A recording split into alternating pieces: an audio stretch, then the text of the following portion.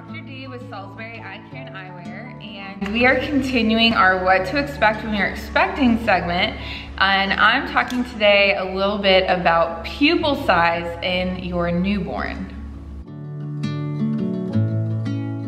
When your baby is born and you're looking into its beautiful little face and its blue little eyes, if you didn't see our last video, make sure to check that out about why babies' eyes tend to be blue when they're born.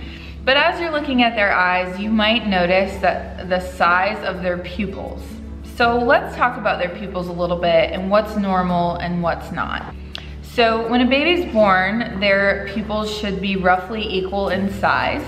The literature does not agree 100% what size they should be, but we do know that pupil size when you're born tends to be a little bit smaller than it'll be when you're a couple years old. So children tend to have really big pupils. If you have any older children, you'll notice, especially if they have blue eyes, that they might have just really big pupils. The black takes up so much of their eye. But in a baby, that pupil is a little bit smaller. So it is normal to have the pupil a little bit smaller and then get bigger when you're a child. And then if you've ever noticed, your pupil size then slowly gets smaller kind of throughout your life.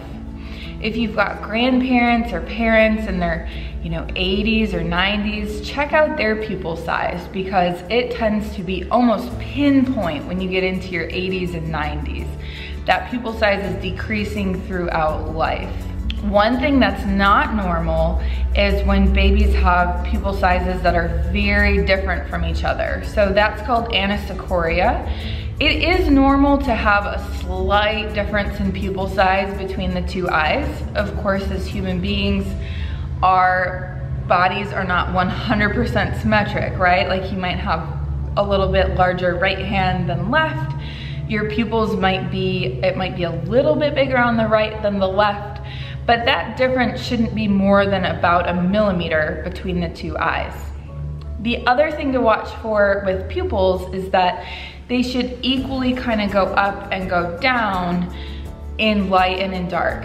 So in bright light, your baby's pupils, even if they're just a touch different, should get big at the same rate and small at the same rate.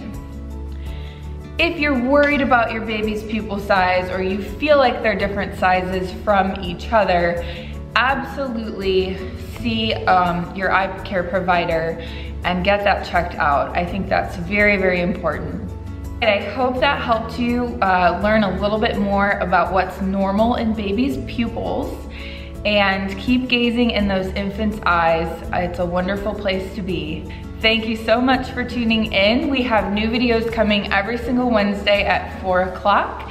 Make sure to like and subscribe to our channel. We love having you here.